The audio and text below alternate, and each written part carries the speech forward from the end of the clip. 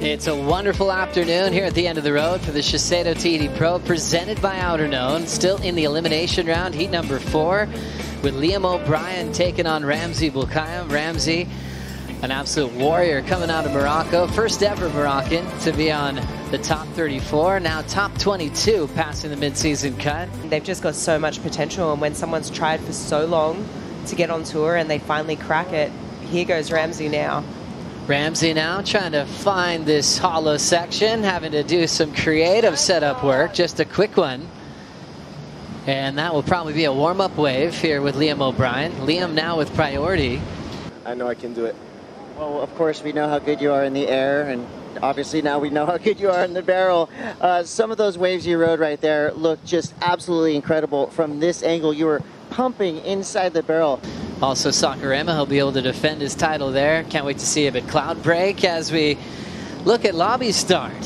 What a great read on his opening ride flick. Oh, what a meaty wave this one was. And look, he grabbed the rail at the end, but the way he threaded that barrel was just basically one big pump underneath the lip here.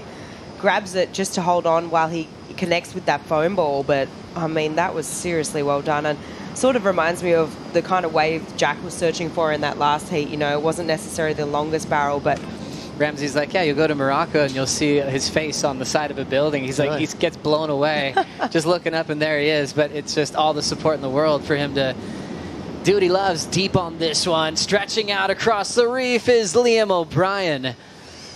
Thought there was a moment there where he was going to go the distance, set his line well, had some speed, but got caught. You know, I'm loving where John is. He's just chilling there in third place and sort of hoping he can peak at the right time. Now rolling into this one, Ramzi Boukhiam standing tall and enjoying the view from inside the pit. I love that, how he had time to enjoy it. For me, but I believe this is one of the only events where the judges watch the replay from the angle looking into the barrel. Because they want to see if you've touched the foam ball or not. It's so technical, the surfing that you do inside the barrel, it really matters. So the judges will take a look at replays and see what happens inside from that channel view. 100%. And that's going to be the difference here for these two rides, because Liam was really deep, and he again, Liam is a sneaky good out here. He's got that really good pump. He'll let here and let go of your own stand up. Judges love it. I'm sure frontside they love that control. Letting go right behind him though is Liam O'Brien. The shootout continues. Backhand versus forehand. Ramzi getting his best so far, and Liam backing up the 8-point ride. Stand tall and get a big pump into the barrel. Right there, he actually grabbed his rail and then let go, but he touched that foam ball. So this wave was a little more, you know, heavy, and I think that could give him the nod.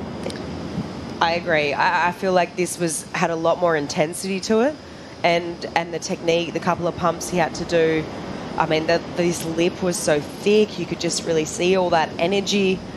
And I think, you know, it was apparent when you bring up that point, Ross, it's really apparent when we're watching Ramzi's. I mean, it's beautiful. He wasn't necessarily so deep. Ramzi's turn, super deep. How about that one? The lip was so thick above his head. I love his confidence, how solid he feels on his feet. He's been coming here for a very long time. One more look at this one. Ross, what'd you see? Wow, so that's what he needed. You know, case in point, we were just talking about that. He was kind of chilling, standing tall in that other barrel just before, but this one he had to pump and drive through that west bowl, and that's going to get the judges excited. They're going to love seeing him navigate his way around the foam ball inside that pit. That's nice and deep. Oh, that was exactly what we were talking about. I mean, incredibly well done from Ramzi there, and he's definitely going to improve on that last score, that 6-5. I mean, Liam waiting for a score to come through, as he's not going to wait for it. Pulls up and under, steps on the gas, and ends up coming out perfectly. These are the heats you dream of when you qualify for the tour. This is probably what's in your mind when you'd be heading to Tahiti, that you'd be going barrel for barrel, getting to show the world what you can do. QS campaign as we look at Liam again here, Flick. Yeah, this one here, great wave again. I don't think it's going to go into his top 2, but just a great demonstration of, you know, another technique, just really dragging that side of his whole body into the face of the wave, really trying to maximize that time in the battle, really well at managing his speed here. So, I mean, he pulled the trigger and he went. Probably didn't need to. 2:10s at the start, and when it's a tiebreak, some judges have John winning. It was one of those classics as we go into another gigantic pit for Ramzi. He's letting it all out.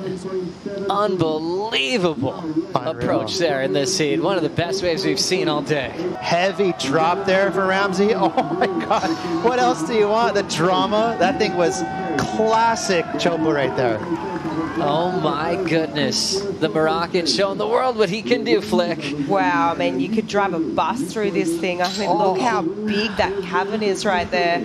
And he just did so well. I mean, that's the most energy I've seen from one wave today. It was insane. I mean, think back to, I mean, Cole had an amazing wave, similar, lots of energy, but for him to stay on his feet there was incredible. If you know, if Ramzi has any back hair. And when you look at the reef at Pipe and Tahiti, they look completely different as well. It's fun to put a mask on at both locations when it's flat and check it all out. This reef is alive, and we got Liam O'Brien looking for an 8-2. Grabs the rail, let's go. A couple of big drives. Wow. Comes out hands free and will slide out on the shoulder. Knifey drop right there and a couple of pumps. Again, he's doing everything right. This is a big set wave again. It's going to be splitting hairs for the judges. They're going to really try and pay attention to how long he's in the barrel. But a lot of times you'll get backsiders maybe get one big pump into the barrel when they're deep, but that was 2 pumps from Liam. So the judges are going to love that. I mean, this is the heat of the men's event so far. This is a crazy battle. And still with a minute 45 on the clock here. Ramzi with priority as we check out another great view of the channel. Liam chasing an 8.2 and judges taking their time. A tough one to walk away from because it's the elimination round. A tough result, but Ramzi will lock in, pulls in under the hood. It's stretching out on the reef. Wow. He's still traveling and comes out without a problem. Check out the last exchange again. Ramzi's last wave. I've got to agree with you, Ross. I think he's potentially going to better it. I mean, I couldn't quite see how deep he was. Here we go. We're going to be able to get a good, better look. But, I mean, he's double arm dragging there, and then he's pumping, and then he's double arm dragging again. For Ramzi and Liam, O'Brien's got time. Locks in, burns off some speed, puts himself ultimately deep, and he comes out. Wow, lays nice. down the rail. Sick. We just watched a surf movie live on pumping Teahupo'o. If he improves on that situation, it's going to make it that bit harder for Liam. But this one from Liam, I mean, he got a lot of travel time in this one because... He stalled well. Yeah, he did. And then to back it up, when he came out, he did that super stylish carve down, which was in my books. I really loved it. You know, it's funny. It's almost like Ramzi was listening to us because we're talking about how maybe, you know, what's... Liam O'Brien, 7.67. Not enough, and it will be the Moroccan. Ramzi Boukhiam moving on into the round of 16. Well done, Liam. Well done, Ramzi. Ramzi with the win, moving on to surf again tomorrow here in Tahiti. Insane. Thank you so much, Teahupo'o. Ramzi coming in from a classic matchup, goofy versus regular. You guys are going wave for wave, score for score. That was incredible. You got on this boat and you said that's why you want to make the tour, to surf waves like that. Well, how did it feel? 100%. This is it right here, you know, all these years to get a chance to have a day like today. Liam is a really good surfer and a really nice guy. I really like the guy. And we've had close battles already. And yeah, it was back to back. You know, he was ahead pretty much the whole time. He's such an amazing surfer going deep. I was like, you know, you got to wait the bombs. And luckily we had each other. We had bombs. You know, he was going on one, I was going on one. So yeah, it was amazing heat. That's what you dream, you know. Digging a little bit deeper into that heat, you said it was a kind of a different thought process as a goofy footer out there. Is there a different takeoff zone or a different wave you're looking for? I mean, not a different wave, but for sure the positioning I feel like is different because, you know, backside you can take off and stall throughout the, you know, on your way down and stay at the same spot. Front side, as soon as you engage, you're already like 2 meters in front, so you got to be deeper, and it's a different approach, you know, to come from behind. And so yeah, Liam, like I said, he's amazing. He had 3 8s, I think, or something like that. And I had to make it sketchy, you know, to get a 9 and critical. And yeah, it was amazing, man, amazing. I'm so happy. And yeah, tomorrow I hope for a day like this and amazing waves. And this is it. And at any point in that heat, did you look down at your shoulder, see that Moroccan flag, and just feel that ultimate pride of competing for your country? I mean, yeah, I do all the time. Honestly, all the time. I know I have a lot of support.